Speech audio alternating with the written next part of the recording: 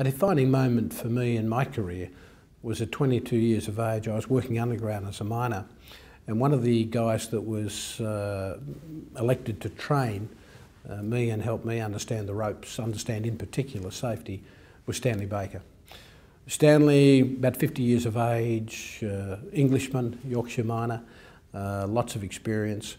He was there to show me the ropes and help me understand the things I should be doing to make sure I was looking after myself and looking after my colleagues. One night, on night shift, I was on the day shift.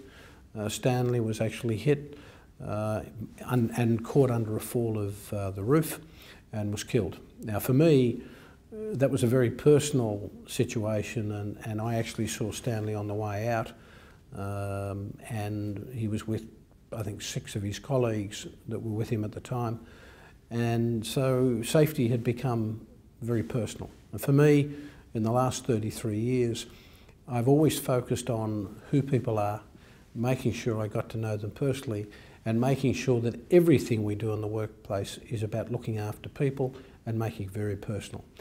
If you can't make it personal, if you can't demonstrate that you care for people, why do you think people would go out of their way to deliver the best they can for you? Whether it's in safety or more broadly in the business, if you don't demonstrate as a leader that you're about people and you stand for people, then don't expect them to support you in trying to achieve the objectives of the organisation. And for me, leadership is about caring and demonstrating that caring, and safety is, I think, the most compelling example of how we care for people and who we are and the humanity that we have as leaders.